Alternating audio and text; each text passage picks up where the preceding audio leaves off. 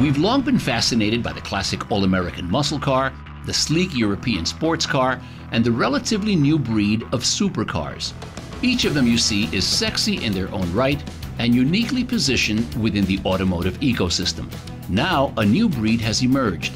Known as the Hypersport, these super beasts command multi-million-dollar price tags and state-of-the-art technology that's straight out of a Bond film.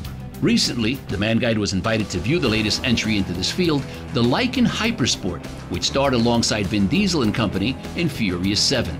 We took this opportunity to meet with its creator, the 29-year-old CEO of W Motors, Ralph Debbas.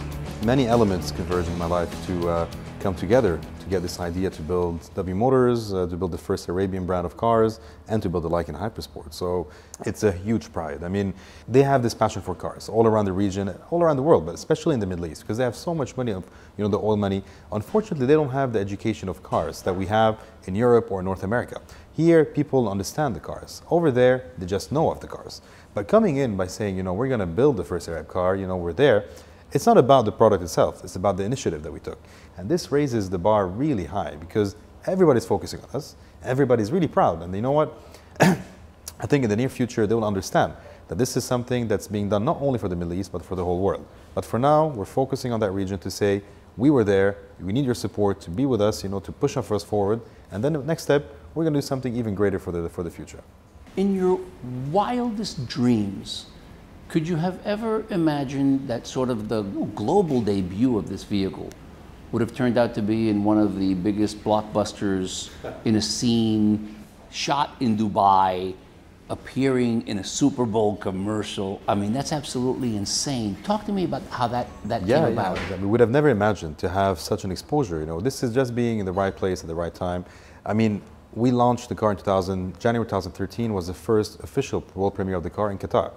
Barely a month after that, we started getting calls from Universal asking to have a car in their movie. We didn't know which movie it was. We didn't know if this was serious or not.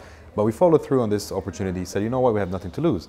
Next thing you know, the producers are with us in Torino in our factory, visiting the factory, seeing the production of our cars, and placing orders on several units just to be destroyed in the movie. So we thought that this was an incredible opportunity not to miss. Fantastic. And what's next? Next, we have a new car coming out in November. November 10 is a big release of the Super Sport, so we're not going to announce the name until November 10.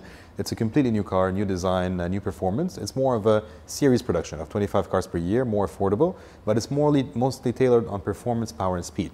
The Lykan is the collector's hologram, three-dimensional floating in the air, diamonds, concierge, luxury watch by Frank Miller. So that's the Lykan. Super Sport is just low weight, full carbon fiber, a lot of performance, beautiful design, and more accessible. That's what's coming out in November. And next year, next April, the Beijing Motor Show, you'll witness the first SUV being launched by W Motors. It's 100 cars per year to be produced, much more affordable, and it's targeted to be the fastest SUV ever made. So stay tuned for next April. You're going to have quite a treat by seeing that. Look forward to it. Thank you so much. Thank you. It's a pleasure.